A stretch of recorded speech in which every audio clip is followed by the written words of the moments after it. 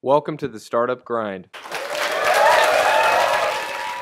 Sue is a passionate advocate for libraries and librarians. She's committed to the development of the next generation of librarian leaders and has created opportunities for those in the field to reshape learning for the 21st century patron.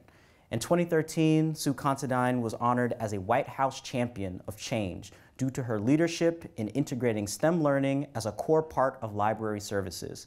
The Fayetteville Free Library, or FFL, is broadening the focus of libraries all over the country to tackle new literacies crucial to 21st century life. So, if you all could give a big round of applause for our guest today, Sue Considine.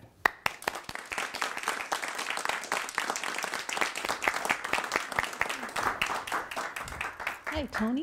Hey, how are you? I'm great. How are you? Doing fantastic. I just again want to thank you for being here today. I know that you have a crazy busy schedule. I hear that you're going to be on a flight tomorrow to go and be an ambassador for Central New York and all this other stuff. So if you could really just quickly give the audience a sense of who you are, what you do, and why you're here today. Absolutely. Hi, everybody. I'm not one of those magical people who can remember everything I need to say without my notes, so I am going to refer to my notes, so forgive me in advance. So I'm super excited and very proud to be here representing the FFL. We are who we are only because of my extraordinary talented team.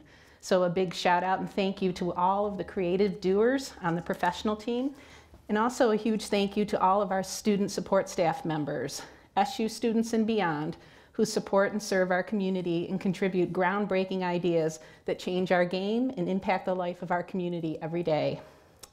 And finally, to our engaged, involved, amazing community, after all, we do what we do at their request and on their behalf. Only with their support can we be successful in our mission. So as Tony was mentioning, tomorrow I'm honored and excited to be heading down to DC to participate as a speaker at both the first ever Capitol Hill Maker Faire and then the two-day National Maker Faire. So proud to represent the creativity and innovation that's happening at not only the FFL and in libraries, but also in Syracuse and Central New York. That's awesome. That's awesome. Thank you. Thank you. That's like worthy of an applause, folks. That's worthy of an applause. So we're just going to dive right into questions. Again, this is a very casual conversation to really learn more about you as the individual, you as the professional, and then you as the passionate advocate. Okay. So some background stuff. How does the library embrace technology and innovation? Well, our mission, very simply put, then and now, is to provide free and open access to ideas and information. What librarians need to do well is to understand what's important in their community today. Civic and social issues, technology trends, ever-changing formats for accessing content, all literacies, early, financial, digital, job and career resources and assistance, these are all dynamic priority areas that are constantly shifting. So as librarians, through both formal and informal methods, including conversations, assessment, and observation, we need to be flexible and be ready to pivot at any time to create access to the resources, learning opportunities, technologies, and experiences that are important to our community today. Not tomorrow, not next year, but today. We're constantly asking ourselves as individuals and as a team, what is a library? What do librarians do? Why do we do what we do? And with this worldview, we're in a constant state of change, ready to ask the hard questions and allowing us to stop doing what does not produce value and move on to what's next. We've always, per our mission, created access to information, software, technologies, content in multiple formats, spaces, and most importantly, to each other. It was a very natural process when we began to consider, assess, and ultimately integrate disruptive technologies like 3D printers, laser cutters, video editing equipment, preloaded circulating devices, and more into our services and our offerings. That's awesome. That's awesome.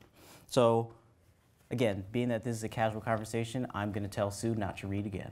Okay. This is, okay? Because we had a really great, we were here at 4 o'clock, okay? And I really tried my best to not talk too much because all the good stuff was, I didn't want to waste all the good stuff. But we had a really great conversation. I want to make sure that we keep that. So I apologize, Sue, but don't read again. Okay, I'm going to point to you if I forget the important things that It's okay, because I remember. Talk a little bit about the two things that Leah didn't want you to forget. So Leah, just so you know, is one of Sue's amazing staff members at the library. Leah Krause, key member yes. of implementation of our fabrication lab. We have 3 maker spaces, our fabrication lab, a digital content creation lab, and a little maker space. And Leah gave me a list of things with a big don't forget to mention at the top of it. So. One of Tony's questions to me in advance was, what does the library offer entrepreneurs and innovators? So if you visit our website at www.fflib.org/make, here you'll find resources, inventory lists, program ideas, links to all sorts of information that will be helpful to you. In a quick snapshot, in addition to sewing machines, hand tools, laser cutter, CNC router, STEM kits, Arduinos, vinyl cutter, craft supplies, and more, today you will find 5 MakerBot 3D printers and 2 new Mojo business class printers, especially intended for prototyping, that the public can access. That's awesome. Members of the public can also access SolidWorks professional 3D modeling software on every computer in the Fab Lab and take one-on-one SolidWorks lessons for free from engineers. And most recently, we've established a new CNY Maker Meetup group who meet once a month on Wednesdays. The first meeting will be on June 17th. Please come if you're free at 6:30. And you can also find out more about this at our website or at meetup.com. Awesome. Thank you so much for that. And we will have that information available for everyone during the networking event, okay? Or the networking portion after the event, okay? So you touched on a lot of really good points there, and I want to give the audience, for those who don't know much about makers or have never or don't consider themselves makers or have heard about maker spaces and 3D printers, let's talk a little bit about what a maker is and what the maker movement is, because that's something that, it's one of those buzzwords, I think, that we hear about, especially in the tech world. So talk a little bit about what a maker is from your perspective, and then I can maybe talk a little bit about it from my perspective as a tech consultant. Eric Gill, a 20th century sculptor, said that the artist is not a different kind of person, but every person is a different kind of artist. Ooh. I think you can take out artist and put in maker, and that sums it up. Neil Gershenfeld of MIT said, and I could not agree more, that the power of fabrication is not technical, it's social. So for a public library, this idea of creating access to disruptive technologies in the center of the community, free and open access, is as natural to us as creating access to a downloadable audiobook or a children's program or any number of things that you think of when you think of a public library. So for us, it wasn't this tremendous shift in worldview. It was more of developing a deeper understanding that there were different opportunities and different desires and aspirations out in our community that we could more closely align with if we put the appropriate things onto our platform to generate more interest and library use. So 3D printers, laser cutters, sewing machines, whatever it might be, we understood that these were things that our community was interested in because we talked to them. We talked to them every day. So for us, the challenge was just do what we do better than ever and reach out into the community and find the expertise and the talent and the interest that's already there and bring those people onto the platform to share their knowledge with their neighbors. For instance, you might be a retired physics professor who has a real interest in robotics. So we harness that energy and enthusiasm and bring that person onto our platform and give them what they need, whether it's space or access to technology or support or promotion or whatever it might be, and bring the community together around the expertise and the talent that's already out there. So for librarians, the challenge is not, oh geez, this is one more thing I need to learn to do, or is this what librarians do? No, it's not necessarily what librarians do. You don't need to become a 3D printing expert or a 3D design expert or a sewer. You don't need to do those things. What we need to do as an industry and as a profession, better than we ever have before, is reach out into the community and find ways to identify that talent and expertise that's already out there and bring them in so that they can share and create new knowledge with their neighbors without being programmed. Interesting. So I guess from my perspective as someone who works with a lot of innovators in a variety of different industries, whether it's defense or education or small businesses looking to scale and grow using technology, makers are tinkerers at heart.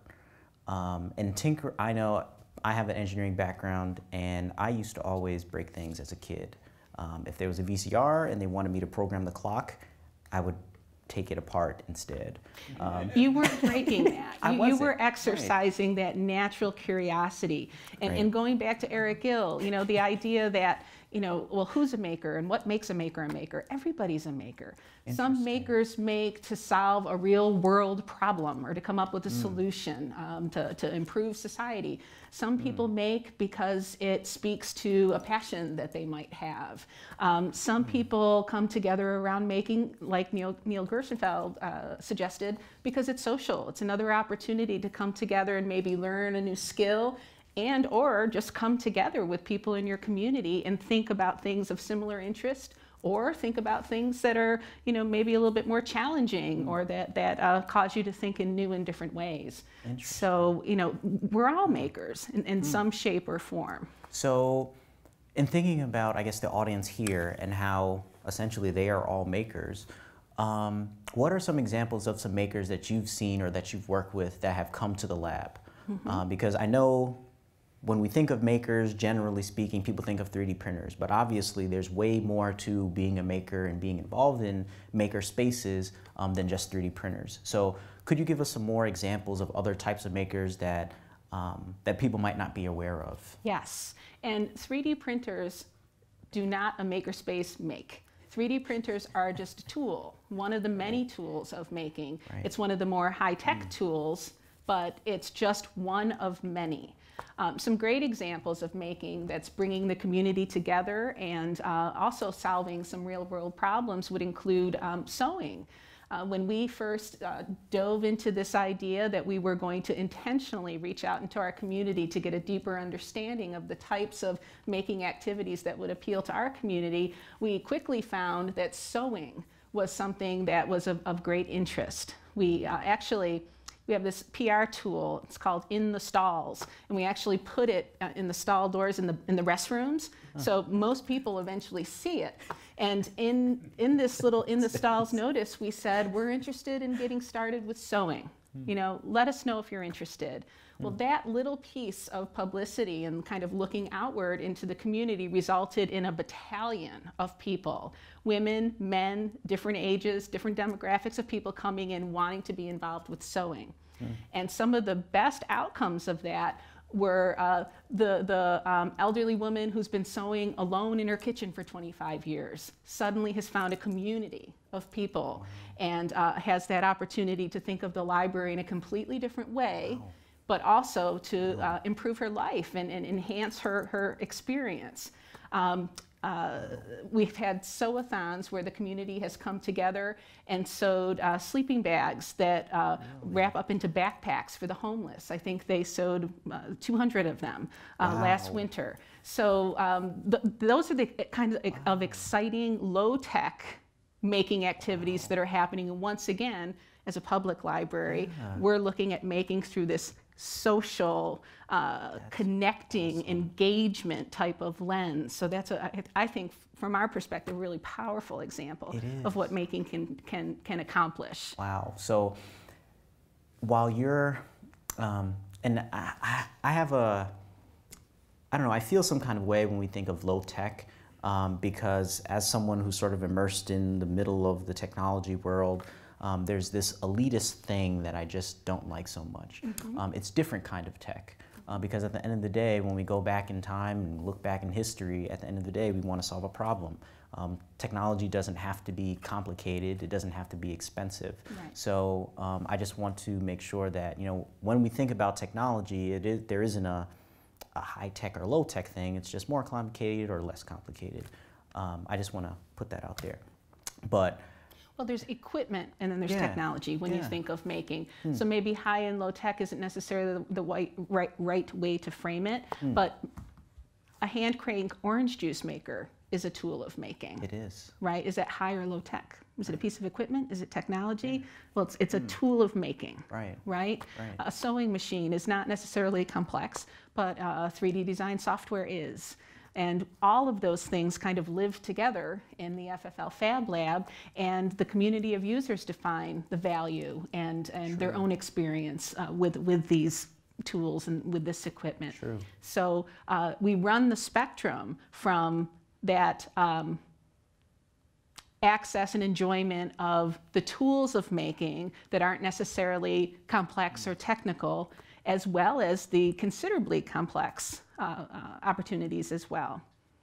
So how do you tackle someone who comes into the library and wants to engage in these technologies and be a part of the community? If I was, let's just say I'm a child and I'm just curious, what kind of conversation would you have with the child or the parent? Well, we continually have informal conversations with our entire community of users. So if a child comes in and sees the 3D printer that's behind our circulation desk that's constantly generating something so that we can capture people's attention and get that conversation started, if a child says, "What's that?" we tell them. We bring them, we show them. And really wonderful things happen for families once a member of the family is engaged by something new or interesting or disruptive in the library. For instance, we've gone out to schools and have brought a 3D printer or other tools of making, and say a third grade child will then go home and tell their parents, and next thing we know, that entire family comes in to get 3D printer certified.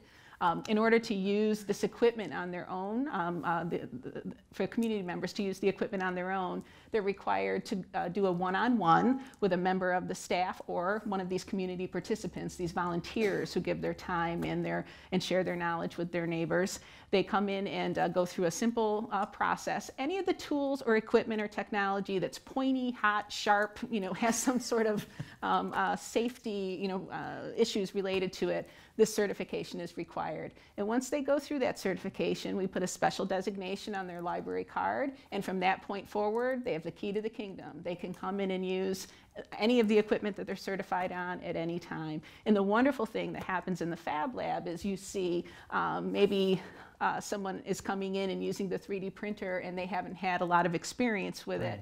The people who have had some more experience where they're 3D printing will start helping. And great conversations and relationships have developed out of that. Lots of invention and discovery and entrepreneurial spirit is evident every day in the Fab Lab. Amazing connections. That's a really good segue. Because there are a number of entrepreneurs or potential entrepreneurs, people who are interested in entrepreneurship in the audience.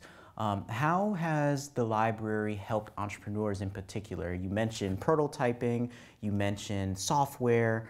A lot of the software, especially the engineering software, is quite expensive. So how has the library, or how do you envision the library helping entrepreneurs in this region? Well, once again, we're all about the access. So for instance, we're a public library, we're a not-for-profit. We are, our audience is the general public. So when we create access to tools and equipment and technology, what we're doing is we're looking for that curiosity or that beginner to come in and start to get comfortable, to learn the basics, and to understand what is interesting to them, and then gain a skill set. And then at that point, if someone, for instance, we had someone who came to our Fab Lab regularly for many, many months after it was opened, and he was making parts for trains. And ultimately, he got to the point where it was evident that he needed to find an opportunity to produce. Right. So for us, something like the Salt Makerspace, at that point, we can refer someone like that to a for-profit makerspace, because we're not about production. We're about the discovery, the learning, the prototyping, the initial design, etc. But when someone gets to that point of production, We're not equipped for that, and it's not Right. necessarily our mission. Our mission is to create the access to help the interest develop and the skill set develop. But at that point, and that's the beauty, I think, and the synergy between a public library makerspace and a for-profit makerspace, we can do reverse referrals. A for-profit makerspace, for instance, might not be equipped for children. Right? True. So if someone, if a family came to a for-profit makerspace and the folks there were aware that, oh, the Fayetteville Free Library has all kinds of opportunities for you as young as 3 years old, Yeah. 4 years old, they can refer them to us. And then at that point where they get of a certain age or at a certain skill set and they have different needs, we can refer Make the them handoff. back.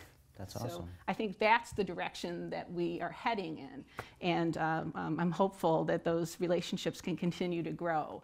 We're not in competition. It's a great natural partnership, I think. Great. And so we often use the term ecosystem, and for the biologists in the room, or for those who aren't biologists, ecosystem refers to separate parts that can operate on their own, but have ways in which they help each other become better. And so, the library could very well operate on its own and continue the education that it does. But, for an entrepreneur like someone who I worked with for a little bit of time, who wanted to create a motion-censored toothbrush for kids, he actually worked out of the Fayetteville Free Library for a certain amount of time to prototype his first cases. If you try to go to a manufacturing facility, they will charge you a bunch. It's very difficult to prototype because for a manufacturer, in order for this to be profitable for me, I need to run 10,000 of them. And if you're not at the point where your design is ready for a run of 10,000, you're wasting your time and money, and you're also wasting mine. So as part of these community conversations that we continue to have, I think it's important that we expose more opportunities like the work being done by Sue and her team at the Fayetteville Free Library. And sooner or later, if you haven't visited the SALT Makerspace, it's actually just across the street. And so when we think about the Fab Lab, and the level of the types of tools that are offered there versus those at the SALT Makerspace, you can see that there's a gradual progression. And then from the tech artist perspective, we need these partners, because I can already see how this would go. Someone would go to the Fayetteville Free Library, work there for a little bit of time, then go to the SALT Makerspace, and then come to the tech garden because, hey, I need 50 grand. To scale my company, okay? So these community partners work together, and I'm really happy that you're providing this service, because there are so many folks who didn't know. How many of you didn't know that the Fayetteville Free Library offered these services? Okay. So after this event, we will have some information outside where you can learn a little bit more about the resources that are offered there, including the workshop. So if you are a professional and you'd like to volunteer your skills, I'm sure Sue and her team would love to, or you're not. You're just really interested in working with other people in the community, and we can help you build a skill set that will allow you to do that confidently. There you go. We're eager to talk with you. There's something for everyone. So that's, Tony, I have two more quick examples, if we have time, please. interesting and kind of remarkable invention happening at the library, entrepreneurial discovery, exciting things. We had a middle school boy who used the Fab Lab from the day that it opened, and he's a DIY enthusiast, and so he did a lot of competitions on DIY.org, and he earned badges, physical badges for these competitions, and he wanted to develop a badge holder for these badges that he was earning, but he couldn't find already produced what he wanted. Right. So true to his DIY nature, he decided that he would make something in the Fab Lab. And we had recently acquired a laser cutter at the request of the community, several requests from the community. It's kind of one of those what's next things, and they let us know, now that we have this, we need that. So we had this laser cutter, and once again, we weren't experts, and we were looking for someone with expertise to help train not only the community, but also our staff. And this young man taught us more than we could ever have learned in any other way about how this machine worked. And he developed his badge holder, and it became a top trending item on DIY.org for many weeks. And ultimately, it resulted in DIY.org and NPR coming together, and he had an interview on NPR. So, you know, really amazing results from this kind of community-based curiosity and creativity. Another really excellent example, I think, of real-world problem solving. We have a dad in our community who has a daughter with extreme mobility restrictions. And he was interested in using the tools and the equipment and the technology in the Fab Lab to develop a motion-activated switch for toys that play music. His daughter loves music. So he actually developed, lots of intensive work in the Fab Lab, a motion-activated switch that the daughter just moves her foot and she can change the music on her toys. And so that's a powerful example of, you know, something, there was a need, he wasn't finding it, he had this access in his public library to go there and say, I need this thing, but I can't find one and I'd like to develop it. So that's, for us, is a great result and a really good example of how just putting the things on the platform and inviting the community in. And literally innovation at its finest. Yes. That's amazing. Yes. So I want to bounce some ideas off of that. So you mentioned earlier that makerspaces are a reflection of the community. You reached out and you talked to the community here, you gathered information, and then you purchased and built out a resource that they wanted. So how do library makerspaces in other cities compare? Are there makerspaces that specialize in, I don't know, music, or makerspaces that specialize in, I don't know, nanoscience, I don't know? Yes, and that's the beauty part of making in public libraries. Every community is different. So every public library makerspace is going to be different. There's no room here to develop the toolkit and plunk it into every library across the country. That's not the right solution.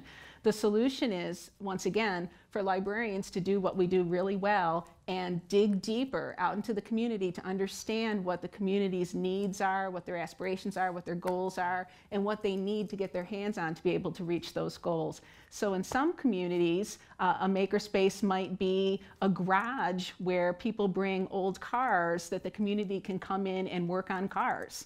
A makerspace might be all about music, where people come and jam and create new music and have a great time.